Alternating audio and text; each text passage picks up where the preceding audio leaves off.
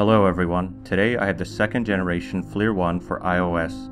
The FLIR One incorporates a visible camera as well as the new FLIR Lepton thermal imaging camera in a small package.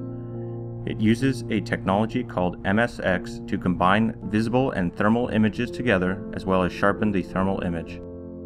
On the side, the power button.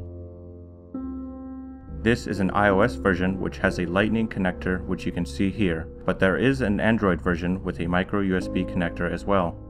On this side we have a micro USB port as well as a charging indicator light.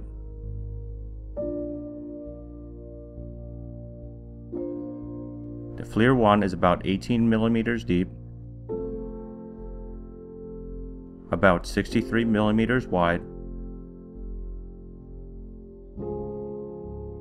and about 29 millimeters tall, not including the lightning connector.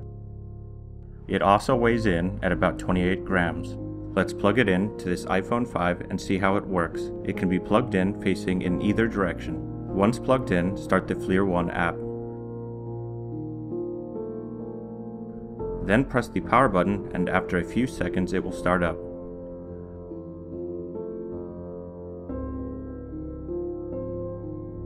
The FLIR One, when combined with the visible light camera using MSX technology, provides a resolution of 640 by 480 pixels.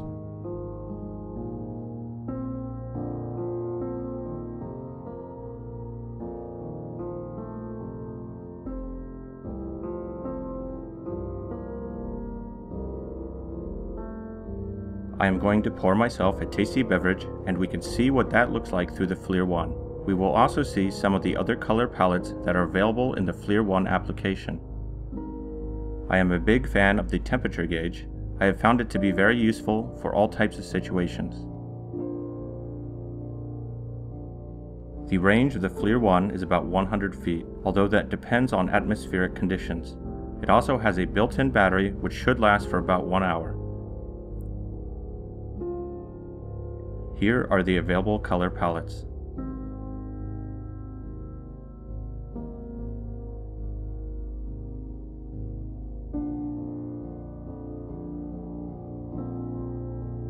You can toggle the temperature gauge as well as recalibrate the Lepton camera with these two buttons, although the new FLIR One now calibrates automatically.